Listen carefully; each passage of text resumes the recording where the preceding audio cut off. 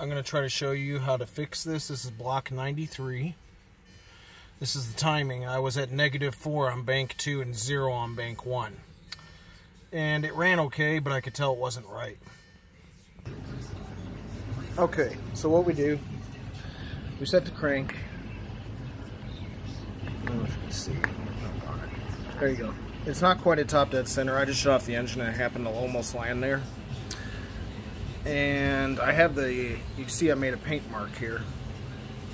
I moved it a little bit to the right. Alright, so this one was -4. So to get +4, you pop this loose. You have to take this bolt loose and use the puller.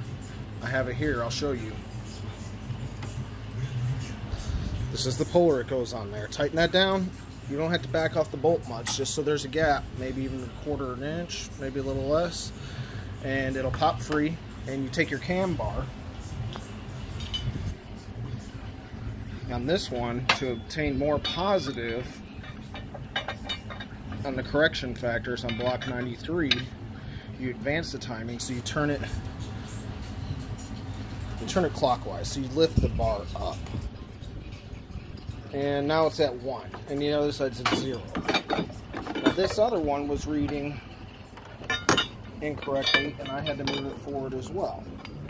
You can see, I think something shifted on the sprockets on some of these, because this bar clearly will not, like, it hits the other sprocket.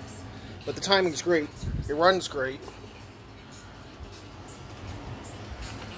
And I'm not sure which way I started the video, so half this is probably crooked.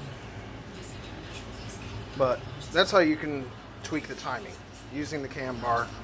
I've had positive effects with it. My fuel trims are stable. It's not this inconsistency, -3 on one bank, +4 on the other. It's like -2, -3. It's plus or minus like 1%. So everything's happy. So use this, take it with a grain of salt.